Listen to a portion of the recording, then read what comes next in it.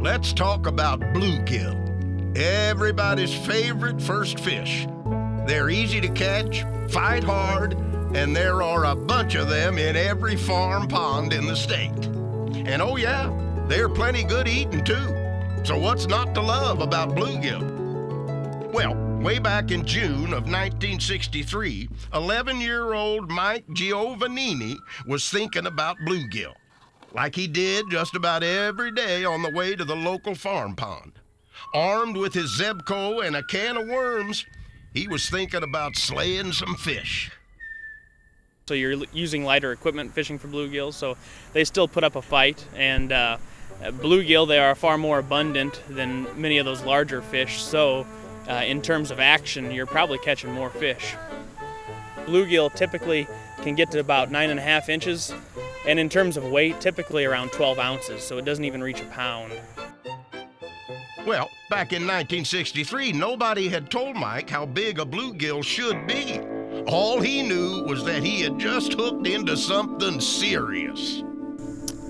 I didn't even know it was a record. I just knew I had a big fish, probably bigger than anything I'd ever caught before.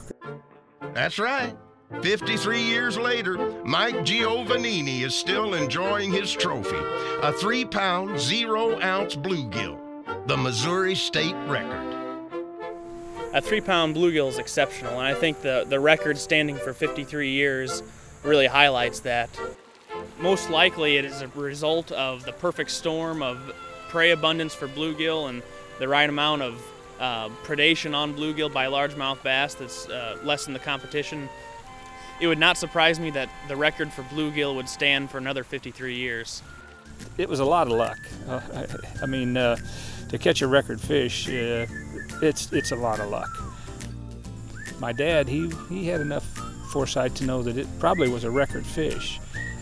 He took the fish over there and they verified it, the game warden at that time, and he verified it that it was a record fish, and we got it mounted, and it's all history from there. I've always enjoyed the outdoors and tried to instill that into my son and into my grandson, and we're just bringing it on down, right down the generations. To prove that point, the young man reenacting Mike's 1963 record catch was his 11-year-old grandson, Dominic, an avid angler in his own right, hoping that next record-breaking fish might end up on his line.